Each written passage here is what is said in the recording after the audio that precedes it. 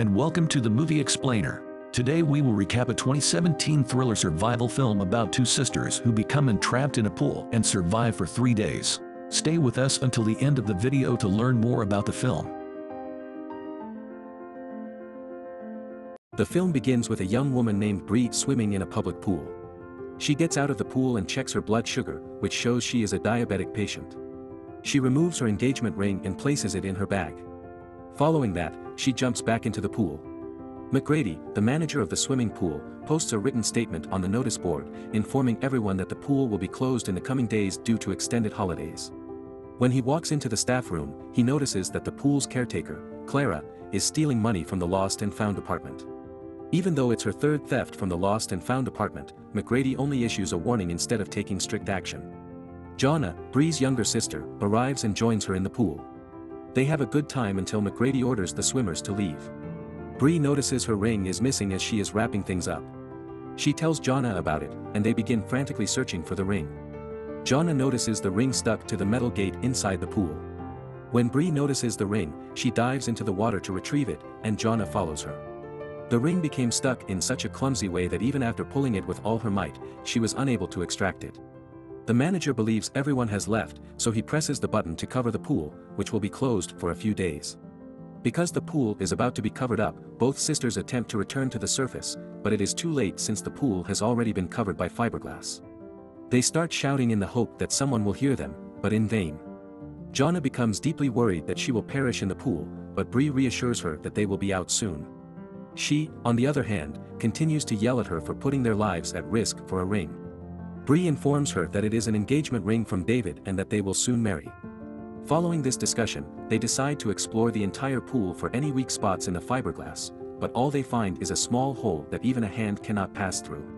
Jonna loses hope and tells Bree that she threw her ring in the pool because she is jealous of her lifestyle while she is in a drug rehab center for rehabilitation. Bree becomes enraged upon hearing this, but quickly realizes that it is a waste of time and that they must do something to get out of the pool. She goes deep again to try to pull the ring out of the metal gate, and this time she succeeds. She then attempts to remove the metal gate to gain access to an exciting path, but the gate is too heavy for her to move. Time passes quickly, and it is nearly nighttime, but no one has arrived to rescue the girls. The situation worsens when Bree develops a severe headache since she has diabetes. Jonna assures her that everything will be alright soon. Bree reveals that if her blood sugar levels continue to fall, she will be in a coma.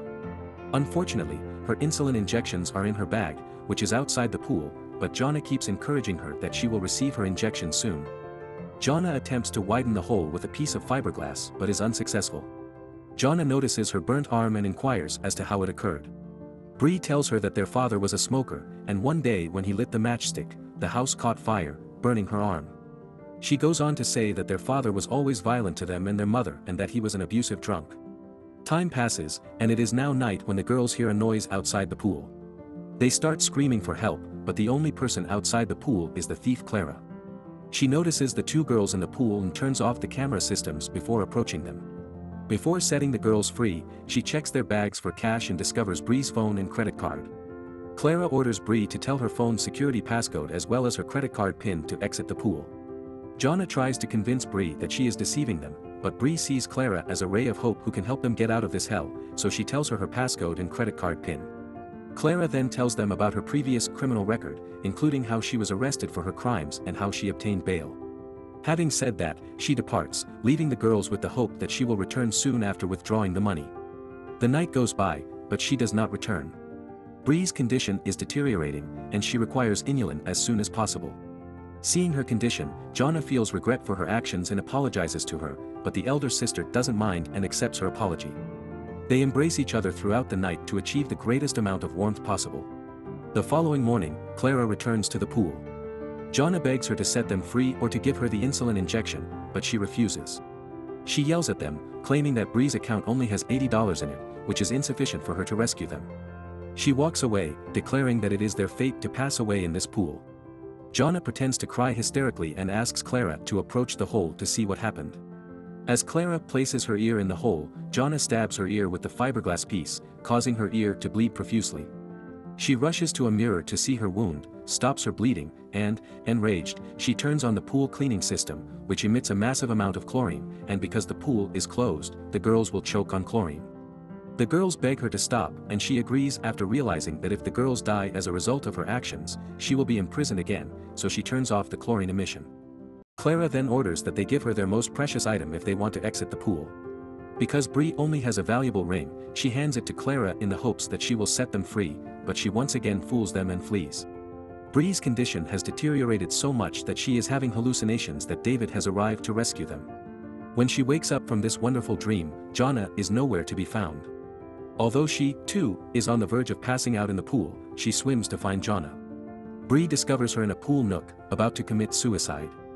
Bree begs her not to do so, but she states that she couldn't ignore the fact that her elder sister is in danger because of her. She adds that she can't stand being in a rehab center away from loved ones any longer. Bree makes it clear to her that she cares for and loves her and will stay with her at their old house together. Hearing this, Jonna agrees not to commit suicide, and the two share an emotional hug. While checking Bree's phone, Clara hears David's audio message that he is going to report his fiancée missing and possibly kidnapped to the police. Clara becomes concerned after hearing this audio message and decides to set the girls free. She tells them that if they do not reveal her identity to anyone, she will release them, and the girls agree without hesitation. The girls are overjoyed when they realize they will be free, but when she enters the code to remove the fiberglass cover from the pool, the code does not work. She informs the girls that McGrady has changed the passcode for the pool administration and that she is no longer able to assist them.